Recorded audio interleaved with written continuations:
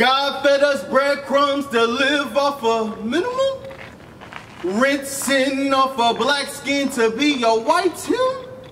Corinthians missing from 66 versions. Mary Poppins still claims to be a virgin. Mobile steering with nowhere drunk. All powers and red rum. Eve remains unsung in the patriarch.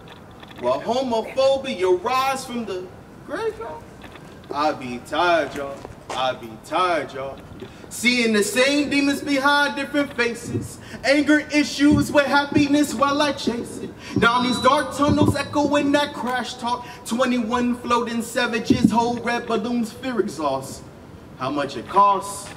How much it costs? Here's some tokens for some wise thoughts eating away your innocence. Dancing kings sing some horrors, making it hard to be vulnerable in this minstrel. White folks don't get Ivan Illich playing victim with good intentions. Admittedly done that amongst my male privilege. Attempting to rinse the tears off the blood of my sacrifices. Riper than the fiction, strange drip fruition at the root of us as children. Hands baby raised in drunken fate. Staggering diddy bops across Johnny's plate. Double D's in a fight club holding threes. Jaw breaking bad greed and lust for 25 cents. An extra quarter get you many men dying of paranoia. Ripping off the wings of Macklemore vultures. Black boy fly no matter how controversial. Every time I've been in love I ain't never been sober. Too hard to comprehend infliction and realize my enemies is human. Therefore underestimating the necessities of forgiving me. Too afraid to be in love. Too afraid to be vulnerable with my mother, my father, my brothers, my sister. Too afraid to burn these bridges and use the ashes for comfort. But I'm never too afraid to bring the mother ruckus when my name is spoken. Too afraid to change, too much of the same as a groundhog inferior to mountaintops I dived off. Caution as an imposter descended Rome. And feminist ideology, the toxicity in my intimacy reeks of BET uncut. And holding Caulfield's tip drills, fetishizing conversations under mud. Hope to be escort to a place amongst the touch because time and time again, this world has not shown where I belong aside from entertainment. Or I pimp my soul for the relation to yours, see. I'd rather live in sin if it meant to be authentic.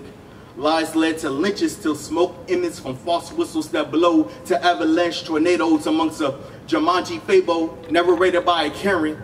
Squeamish towards bloodshed, when it's not there, it's licking on the concrete, dripping from batons, covered by rubber bullets. This the Gil Scott apocalypse of unrest poets.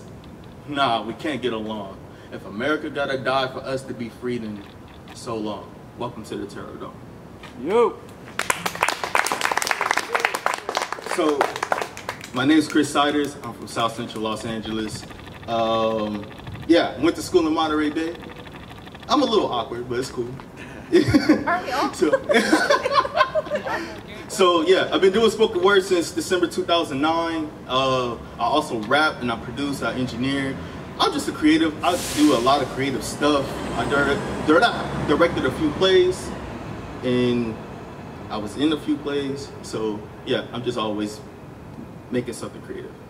So with that being said, this next piece is a bit heavy. This time last year, I actually had COVID, and I actually almost passed away from COVID. I was in a hospital for a week, and when I was released on my discharge papers, they said that my respiratory system failed and I had pneumonia.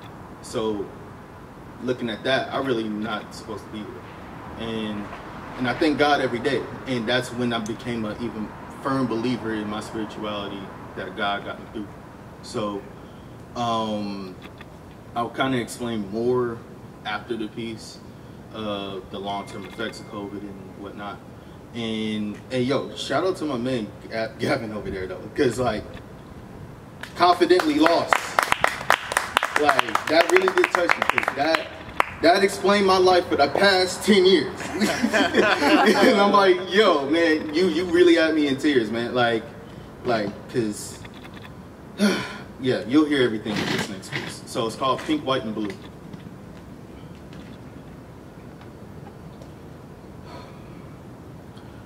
God awaited for the day I showed up on their footstep, empty-handed to present their face. Pink, white, blue. Job once said, Naked I came from my mother's womb, and naked I shall return. Adjourned under the same roof, Rittenhouse maintained, with black bodies used as the foundation to place a wooden table. Where Lana Del Rey attempts to sing the same octave as Hughes, we as black people can never stop running in Aubrey's shoes above underground. The earth waves. As Mother Water breaks levees with every lead drawn out the chamber, secrets flag kneel on curves mirroring Edward Norton as Derek Chauvin or Vineyard Seed. American history repeats. Present day is like 1918 meets 81 collided with 92. A new celebrity in chief against blacks die on camera with nothing to prosecute in this realm but our past. Fabricated in spangled banners, carried by military death coach chanted bullets to retrieve Uncle Sam's debt. Greed was the engine looting black bodies for profit, skinning us for the design of their wallets, raping and killing our fathers. So mother of Target, mother of Amazon, mother of Walmart, mother of your gentrified coffee shop. I got beef with your local police department. You said up the police as a trend, and I actually lived it. Holding my father at gunpoint, making my mother watch. I was followed home by the intent to put cocaine in me and my brother's pockets. It's America that taught me how to kill when disrespected. It's America that taught me how to lie, cheat, and steal by any means to create the facade that somehow mountains are being moved by being a patriot. Over 500,000 dead, and we still have the nerve to question the point of it all like a bad Disney Channel special. I'm truly at a loss for words. 6 feet apart, 3 people to every other row, only 30 people allowed in total at my brother's funeral. I agreed to my anxiety to believe that death lingers around the corner, literally living down the street where 18-year-old Andreas Guardado was gunned down by police. I found peace in my negative energies, eventually catching COVID, coughing up blood in my toilet, going to the ER, unable to focus with extreme fatigue and internal bleeding for the first 7 hours, getting punctured repeatedly till 2 in the morning. Collapsed in the middle of the floor, rushed to the ICU. Doctors offer shock therapy in case my heart stops beating. We're learning how to breathe as I watch Breonna Taylor's killers walk free. Again, I feel weak. Strapped to the bed, unable to move. After I poop, black liquid would come out. Nurses would have to wipe me down. Served the same red, yellow, and ice chips for 3 meals a day, watching The Price is Right, Young and the Restless, and more protests. As doctors struggle to get more blood out of me. My heart rate is over 200, thinking about my cousins, thinking about the pain of a black father struggling with the thoughts of burying his own son, the pain of a black mother unable to shield her child because somehow I always felt that I deserved this. Numb to the fingers gripping my body, silent shrouds over. Seeing nothing but pink, white, blue, God.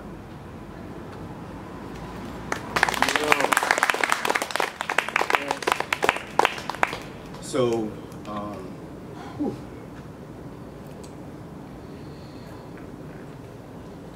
keeps going back to that concept of confidently lost.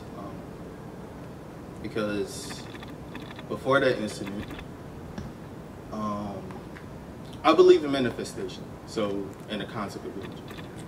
Before that, the world was in turmoil with all the riots and the uprisings and whatnot. I was listening to Me Against the World on repeat by Tupac. I'm pretty sure everybody knows, y'all know Tupac. The man don't need no introduction. But, so there's 2 particular songs that I was listening to a lot, called If I Die Tonight and Death Around the Corner. For some reason, like, I kept that on repeat every single day. And in a sense, I kind of manifested that. I was in a really dark place. I lost my brother in March to an overdose, you know. And before that, just surviving homelessness, sexual assault, and I was just trying to find my own way and just confidently lost. And now with God, life is getting better. It's definitely getting better.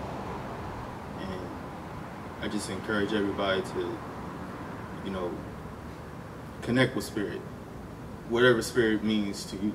It doesn't necessarily have to be God or our version of, you know, God is in like Christianity. Just connect to spirit. I can't stress that enough. So, whew, okay. With that being said, this next piece is my last piece. It's a little bit lighter, so so this next piece is actually 10 years old. I've written this in 2011 for a Valentine's, and like I was so nervous about it to where like I kind of like written it from the perspective of like, okay, if she likes me and if she doesn't like me, like it's kind of weird. So I'm gonna perform it forward and I'm gonna perform it backwards. It has two different meanings, but yeah, it's pretty cute. But so, it's called Departure. I'm sorry. What more can I say standing at your grave with a bouquet of yellow roses? I was trapped in hypnosis, surrounded by unknown voices, attempting to rejoice with the joyous feeling of compassion. But when I saw you laying in that casket, I had an indescribable emotion. At that moment, I lost sight of what was most important. When you ripped my rib cage open and took what was mine, I wanted revenge, but I didn't realize the result would be us dying. I still see your spirit floating on, shining. Through your darkness at your wake, find it hard to come to grips with the mistake I made, letting all the memories fade away into the abyss. In my sacrilegious world in which I reside, you no longer exist. This bell tolls for the ghost of the woman I love, may she rest. Here's to your departure. God bless. Here's to your departure. God bless. This bell tolls for the ghost of the woman I love, may she rest. In my sacrilegious world in which I reside, you no longer exist, letting all the memories fade away into the abyss. Find it hard to come to grips with the mistake I made, I still see your spirit floating on, shining. Through the darkness at your wake, I wanted revenge, but I didn't realize the result would be us dying when you ripped my ribcage open and took what was mine. At that moment, I lost sight of what was most important. Seeing you in that casket, I had an indescribable emotion. Attempted to rejoice with the joyous feeling of compassion. I was trapped in hypnosis, surrounded by unknown voices, standing at your grave with a bouquet of yellow roses. I'm sorry. What more can I say? All right, thank you. Much love. Yo, Chris Siders, all right. Man, that